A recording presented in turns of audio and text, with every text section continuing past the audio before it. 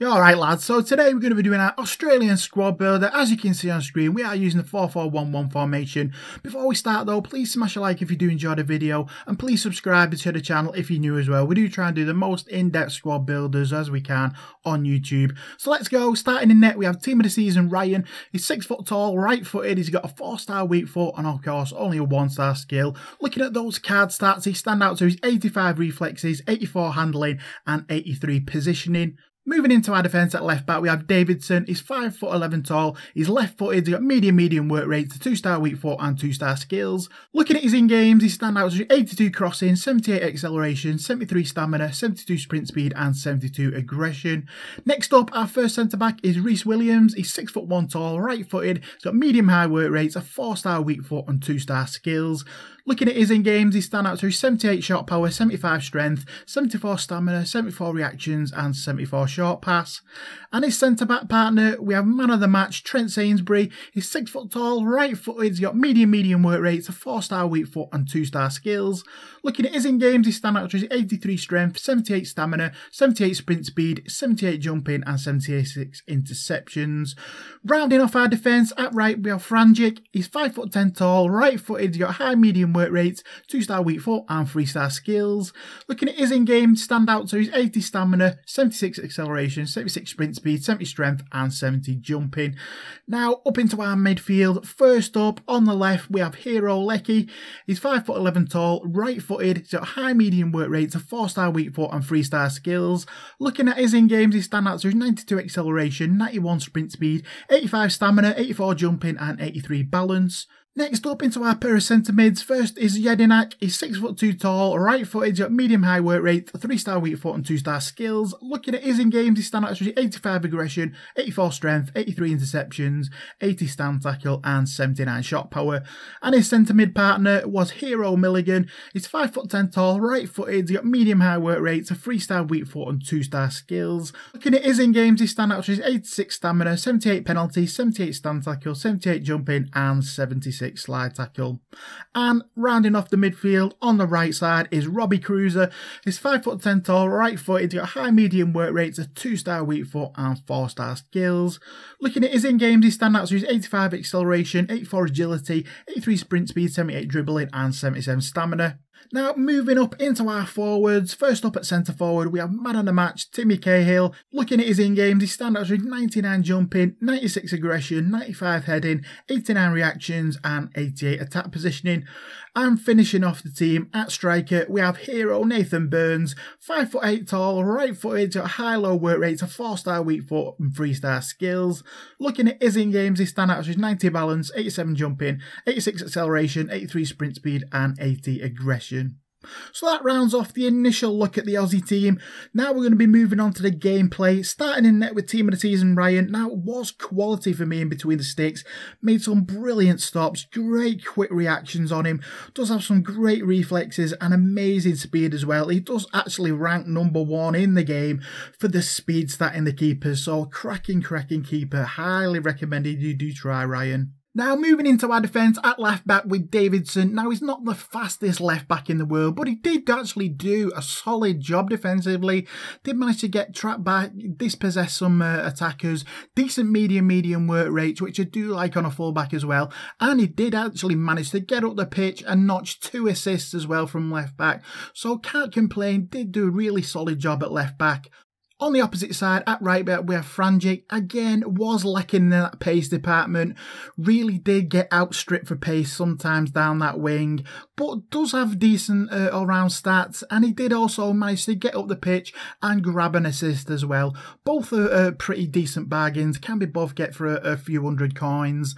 Now into our centre-back pairing with Williams and Sainsbury. Williams was decent, did have a good medium-high work rate, but he does have only average really defensive stats. Didn't do a bad job in defence, but really it was man of the match Sainsbury who was the star man in defence.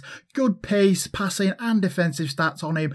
He was making the most challenges at the back. He seemed to be everywhere at the back, getting stuck in, interceptions, tackling, all the dirty stuff at the back. And he was solid at bringing the ball up out of defence as well. Probably the best Aussie centre-back in FIFA 15. Now into our midfielders, starting in the middle with JEDINAK, was solid defensively, does have his good medium-high work rates, great for defensive-wise, great strength on him as well, did actually manage to pop up with 2 goals as well, despite his average shooting, really poor finishing, but still managed to get him in.